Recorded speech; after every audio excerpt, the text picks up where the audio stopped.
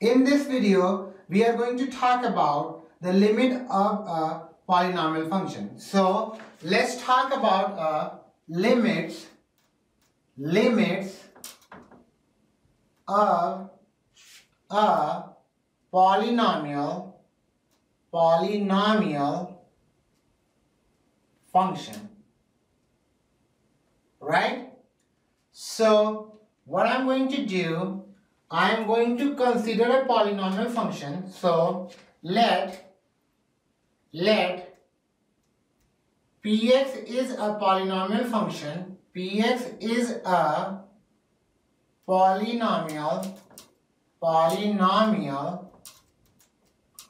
function, and a is a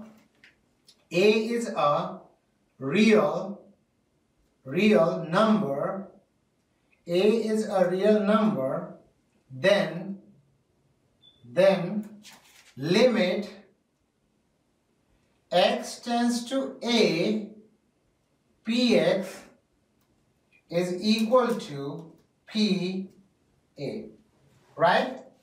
So this is basically the statement of a polynomial function, and this is the statement that we can use to define or to find the limit of a polynomial function. Now what I'm going to do, I'm going to consider a polynomial function. So let's consider a polynomial function. So let px is a polynomial function such as b0 plus b1x plus b2x squared plus dash dash dash plus bn x to the power n.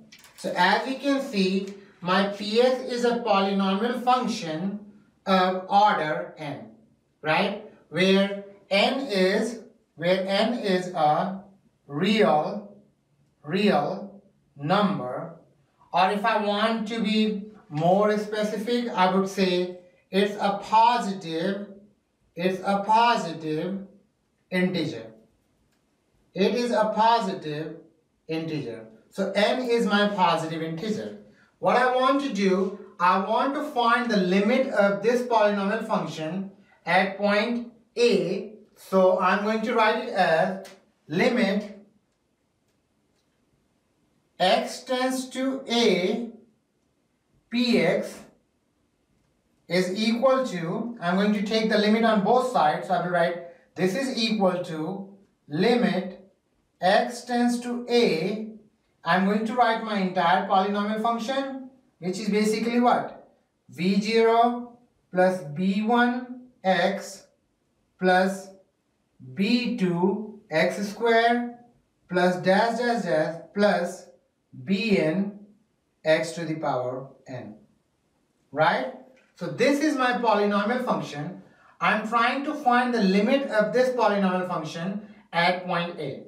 So the way I'm going to find the limit of this polynomial function is basically, it's pretty straightforward. So what we can do, we can substitute the value of x as a in the polynomial function. So basically what we are doing, we are replacing x by a to find the limit of the polynomial function. So we will get, this x will be replaced by a, so we will get p of a is equal to b0, because there is no x over there, plus b1, and I'm going to replace this x by a, so I will write b1a plus b2, I'm going to replace this x by a again, so I will write a squared plus dash dash dash plus bn a to the power n, right?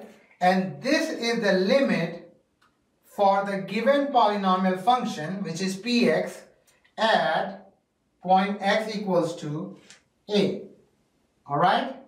Now let's consider an example. So what I'm going to do, I'm going to consider an example. So my example is px is a polynomial function, and the polynomial function is like x cubed plus 2x squared plus x plus 7, right? this is my polynomial function. And what I want to do, I want to find the limit of this polynomial function at x tends to 2. Or I should say, we need to find the limit x tends to 2 for px. Alright? Now, let's find the limit of this polynomial function. So, I'm going to write it as, my px is right here. So, I will write limit x tends to 2 px is equal to limit x tends to 2, and my polynomial function is on the right hand side is basically x cubed plus 2x squared plus x plus 7. So this is my polynomial function.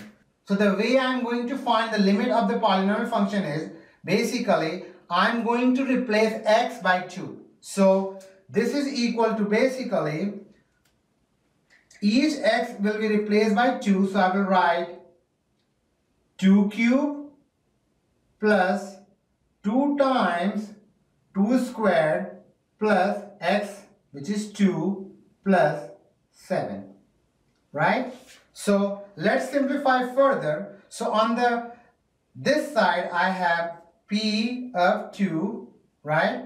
So let's simplify, and if I do that, I have 2 cubed is basically what? 8 plus 2 squared is 4. So 4 times 2 is again 8 plus 2 plus 7, right?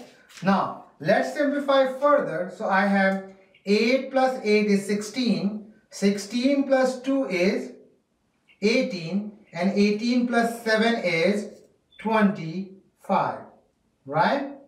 So 8 plus 8 is 16, 16 plus 2 is 18, 18 plus 7 is 25. So P of 2 is basically what?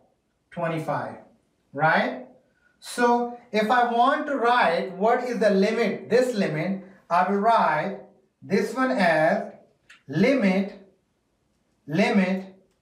x tends to 2 px is equal to 25, and this is my limit for the given polynomial function, which is right here at x equals to 2.